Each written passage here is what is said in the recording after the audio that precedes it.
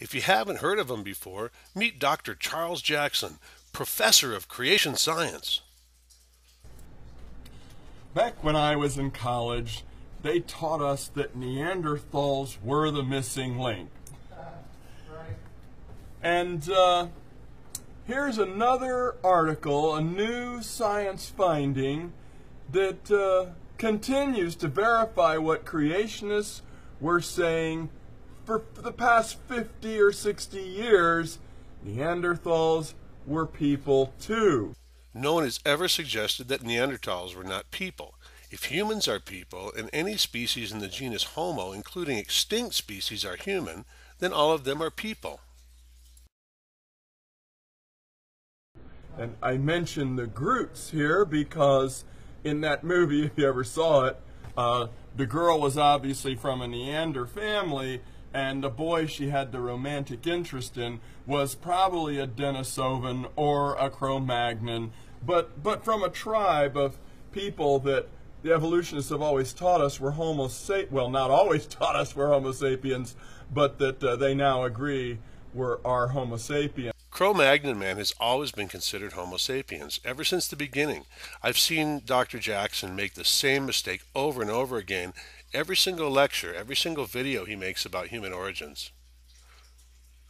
And so here's the whole article, and you can see that it's from September. It's very recent, and you could read that for yourself. But the whole idea, now you know Homo neanderthalensis has been reclassified as Homo sapiens.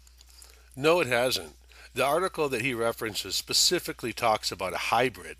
Other articles on the topic specifically mention that it was two different species, a hybrid of two different species.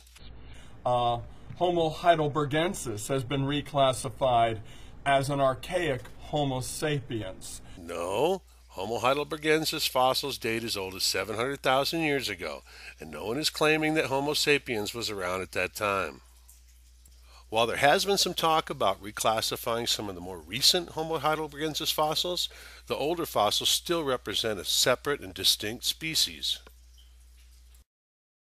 All of those missing links that I was shown in college have been reclassified as either a definite tribe or interbreeding group of Homo sapiens or just a monkey.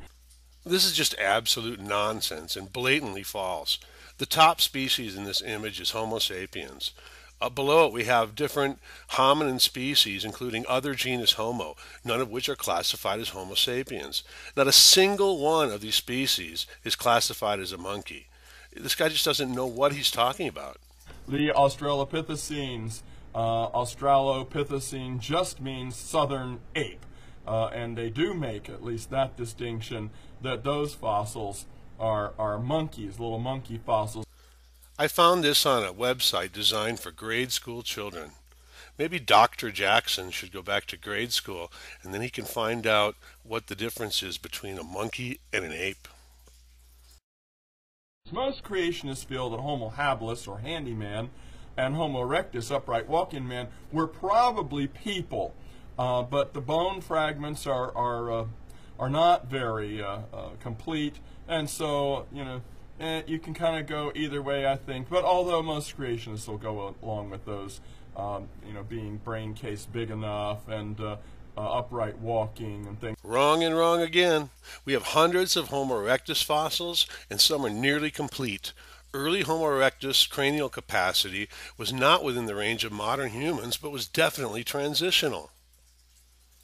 Although we have not found, to my knowledge at any rate, graves of Homo habilis and Homo erectus that definitely show burial rites and rituals like Neanderthals had, leaving belongings and clothing and flowers and things and in the grave, definitely put there by the same species as was the body buried in the grave.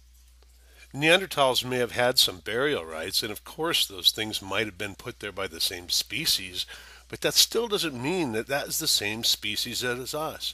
They were our closest extinct cousins.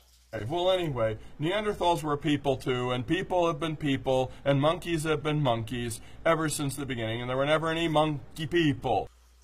Well, it finally took till the end of the video, but he finally got something right.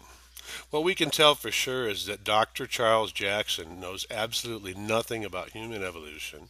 He doesn't know what we teach about human evolution. And the only thing that we know for sure is that he doesn't understand evolution.